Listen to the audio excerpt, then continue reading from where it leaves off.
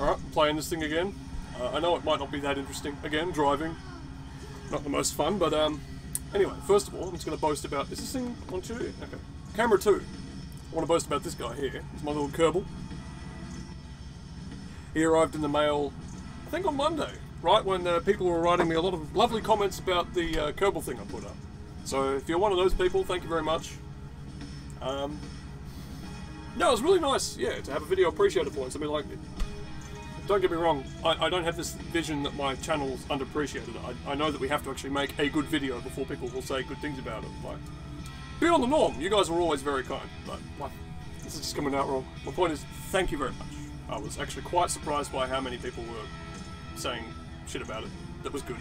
So, thank you very much, is what I want to say. Also, this guy here, he's my old spaceman. I bought him a few years ago for a video I made with David. Check him out. I call him Spaceman Sterling. I don't know what he is. I think he's like some sort of old action figure. Maybe somebody who knows how to identify toys. Is there a way to do that? Some sort of toy archive on the internet? Anyway, he's going to sit in the passenger seat tonight because I'm doing a bit of driving with Robert Plant forgetting the words to innuendo. Tread that fine line. Okay, is it working? Oh, we are in manual. Fantastic. Alright. Okay. I just tried making a video of this a few minutes ago. Felt like I was getting somewhere until I found out that the microphone was turned off. So all you have is about 6 minutes of me driving in circles with no dialogue. That might be preferable for some people, but for me it's a fucking catastrophe, so I'm gonna try again. Anyway. So yeah. I know, I put up the odd driving video because I had this kind of rule with the channel that we should just put up stuff that interests us. Which is what I do. Oh god! Overshot it. Yeah, I'm not driving like a man who's just driven around this thing 50 times. Okay. It wasn't 50, but it was getting there. It's pretty good. I was actually surprised that I managed to make it around so many times without dying. But, yeah. Waving to my adoring public, as always. They follow me around the racecourses of the world. They keep up with my developments. All the deals I'm doing with the big teams. Shit. Okay, I don't know if there is a record for this track. I don't think I'm going to break it tonight, but that corner there is my weak spot. I always lose too much speed. Oh shit! Right here. But anyway. Just pop her in there. Ah, yeah. Over. I'm going to see if I can overshoot this little spot there every time.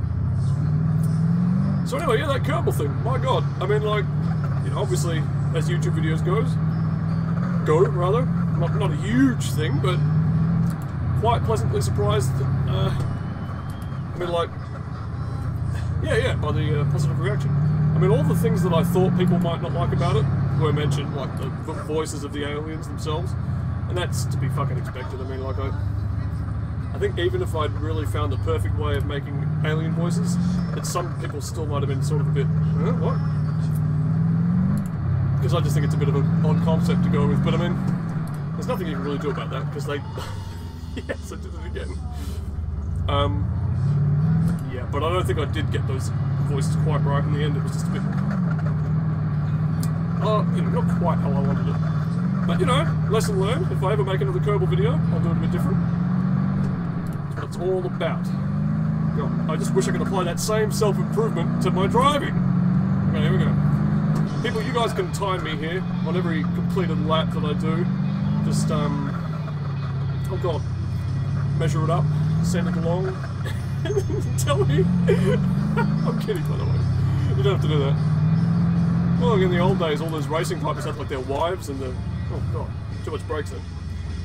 With the stopwatches, my god, I keep doing that. Okay. I know that corner's coming now. You know, and I just have this thing in my life at the moment where my nephews are too scared to race me, and I don't know why, because I don't present much of a challenge if this current debacle is anything to go by. I'm not that good. So what are they afraid of? What are they afraid of? Are they afraid of losing to the old man? Losing to a novice? Oh god! I keep forgetting to change gears. I'm not used to using these fucking paddles. I like the... Does the H shifter work on this? Somebody can tell me. Okay, hit the brakes early. Don't go in the grass, don't go in the grass. Oh, I did it, I missed the grass. I mean, I had to slow down to driving Miss Daisy speeds to get there, but God, look at the control I'm keeping this car. Yeah, these nephews of mine, they're real bums. David especially, because, you know, all these invitations to go go-karting hasn't happened yet. Although, no, I am selling David short because his dad was here with him a few weeks ago and he actually suggested that we go to this place in somewhere that does simulator racing. So, I mean, that's a surprising amount of proactivity from David. I'm proud of him. I like him. And that other nephew of mine, Josh, my God. I mean, there's another wuss. He saw how much fun my steering wheel is here, so he got his own one. A different brand, unfortunately, which I think was a mistake. Because I can't imagine one being better than this unless he really got into some enthusiast bullshit. And yeah, he still hasn't brought it down here for a race-off with me. I think he's scared. And if I had his YouTube address, I would tell you what it was so that you could call him out on how scared he is of me. Challenge him, throw down the gauntlet. Racing drivers don't wear gauntlets, do they? They wear racing gloves. Whatever. Throw down the thing. The hand thing that racing man would have on. I think Sterling here has some gloves on. Oh God. Shit. And the grass again. Alright. Obviously this cockpit view is not very cinematic, so we're gonna... Oh God! Alright. It's all about keeping the car in one piece, at least for now. Okay, we're gonna change camera, just to give you guys something different to look at. Can't do the same thing with my head, unfortunately. See, when I make a joke like that, I mean, I'm being semi-serious. But I am kind of kidding. So I've had a couple of viewers tell me that I'm down on myself too much. This guy was on Skype saying I go from being ridiculously self-effacing to not quite megalomaniac, but just sort of saying very good things. But I was like, well, you know, I mean, there's some sense of humour about it. Well, that's fine. But the problem is with you guys, because you don't know me, you don't know when I'm kidding and when I'm being serious, so it's kind of... it can probably get a bit confusing. But, yeah. Just don't always assume the worst about me when I say something. It could be that I really do need genuine psychiatric help, but I doubt it. I'm doing okay. And if it all comes crashing down tomorrow... Oh, fuck. Oh, yes! Oh, wow, let's have a look at that, shall we? Oh God. My car. I don't know what kind of car it's ripping off. I feel like it's on the tip of my tongue, but I just spent too much time reading the list of fake names before. All the cars. Oh, it's good stuff, this. Okay, we're going to try and find some trees to crash into. Here we go. So yeah, David. Let's talk about David. I love talking about him in these videos when I feel confident that he's not going to watch them. Yeah, he's master of the gaming tables. That's his stock and trade. So what you guys can do for me, anyone who wants to win today's Barry Done in 12 contest, is it's basically you know that scene in Temple of Doom? I think it's Temple of Doom, where Indiana Jones is at the Chinese restaurant and he's in that white tuxedo outfit. Get that outfit, either from that film or from somewhere similar. And then Photoshop David's head onto it from one of our videos, doesn't matter which one. And caption it, David is the master of the gaming tables. And the more of you that do that, the more happy I'll be. And unfortunately I can't really... It's Megan Draper on my iTunes. The first one of you to do that, well, I can't give you anything, but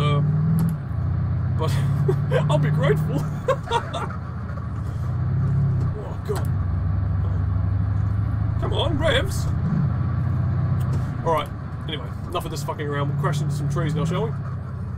Well, we'll do it off that edge over there because it's a nice steep slope. But I'm just getting excited already thinking about all the great work you guys are going to do. David, master of the game tables. I bet not one of you will, but that's cool because it's totally a stupid request. But I always like... I like being surprised by the depth people do it. Oh, shit! Mein Auto! Oh, mein Auto ist kaputt! Not bad, eh? You can hear Brian May singing in my iTunes. What if we just bingle it here against the garage? Oh, let's have a look at that, shall we? Oh, damn. I love the damage modelling in this shit, though. But seriously. In case it's not obvious, maybe I forgot to mention it. I have bought this now. I'm now a real customer of Beam Nougat. Drive. I don't know what you call it. Is it just called Drive? Beam Nug is the company that make it.